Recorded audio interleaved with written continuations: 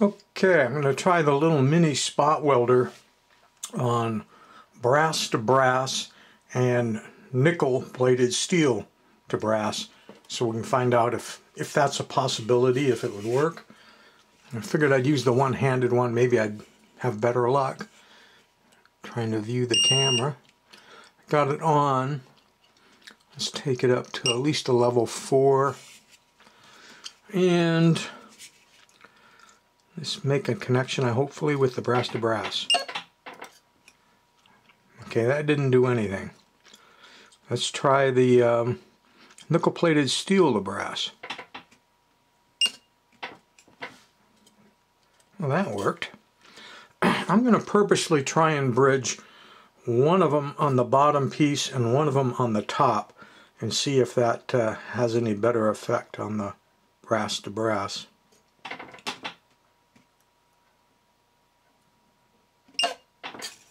No. Just to make sure, let's go ahead and kick this puppy up to level 5. Alright. No.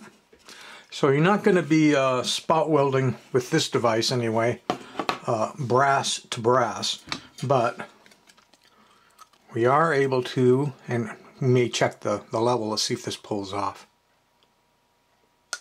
No. No, that's on there. That's on there pretty good. Let's get some pliers involved here. Nope.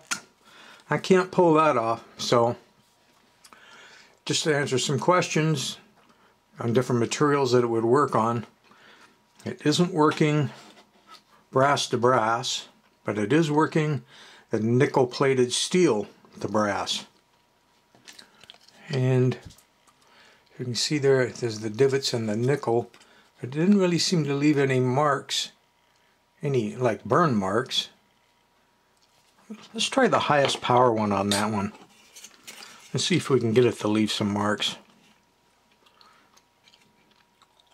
I am on the high power right here. I'm on 5 now, so.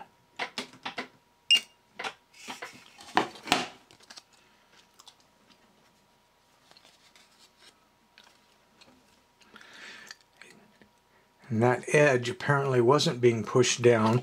Let's try that bridge trick I was talking about a second ago. I'll try to get one of the probes on the brass and one of the probes on the nickel.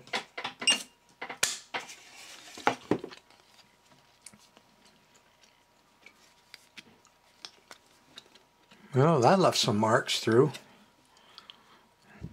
That joined it really well. That was the highest setting. Some of the smoke, I think, was burning shit off the bottom of here when the heat came through. So yeah, as long as you keep using the nickel strips, you can join it to brass. Doesn't have to be just a tin toy.